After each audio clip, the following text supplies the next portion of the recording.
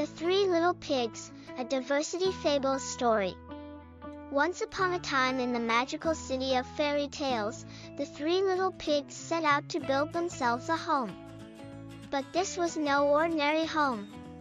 Each pig was determined to build their home in a unique way that reflected their own unique personalities. The first little pig was a wise and resourceful creature.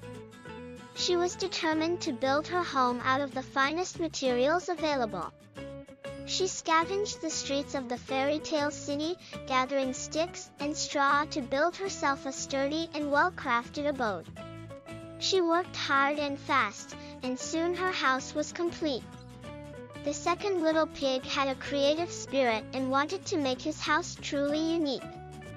He searched the marketplaces of the fairy tale city for the most colorful and exotic items he could find.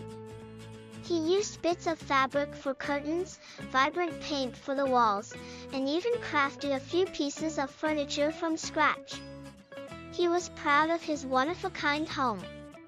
The third little pig was a dreamer.